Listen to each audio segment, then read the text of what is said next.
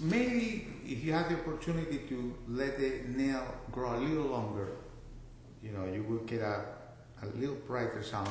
The sound is not bad, it's good. Of course, there are parts there when you have to move your finger, let's say on the 7th fret, that you do. When you go here, sometimes it's difficult to land on the right. Obviously, it requires a lot of work. So sometimes I can hear maybe a little bit of pulling the string a little bit down. So you have to make sure that when you land in there, the bar and the finger hold the string very in place. That way it doesn't distort the sound, like that.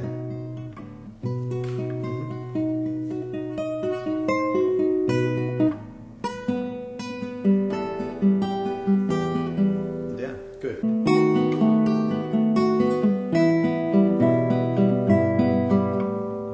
Now also on this part, because this one, usually we repeat the two sections once, right?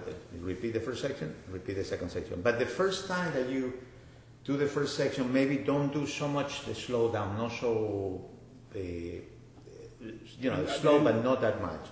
That way it doesn't give it a sense of ending that you have to switch. So it has to be like this. Let me see there.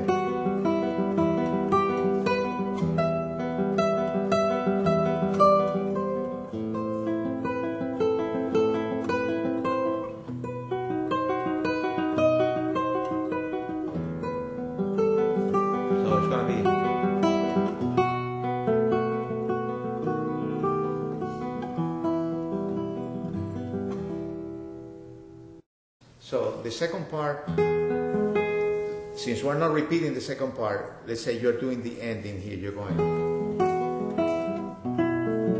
Let me see the ending that you're going.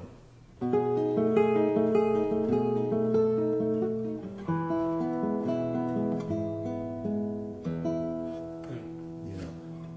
So it's everything within the speed that you're choosing. Let's do it together, the whole piece. Ready? Right.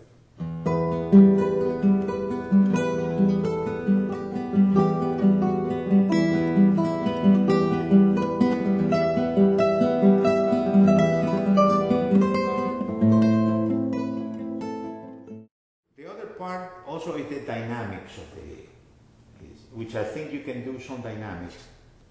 It's a little bit more difficult because, you know, we're more concerned about the technical aspect. But this song has a very strong melody. You can tell exactly where the phrases end and start again. So you can sort of close a phrase and start another phrase, like this.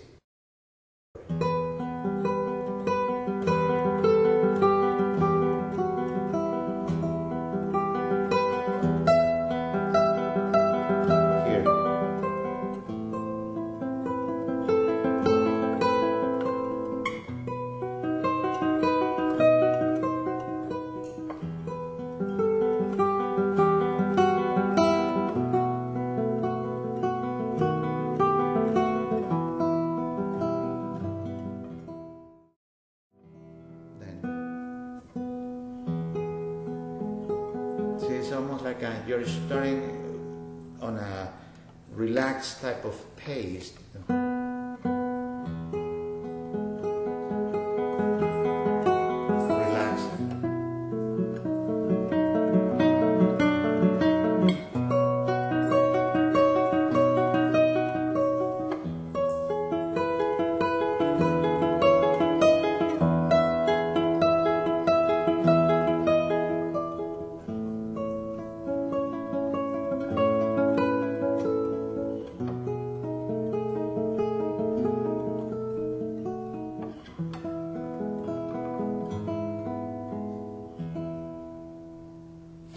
Yes.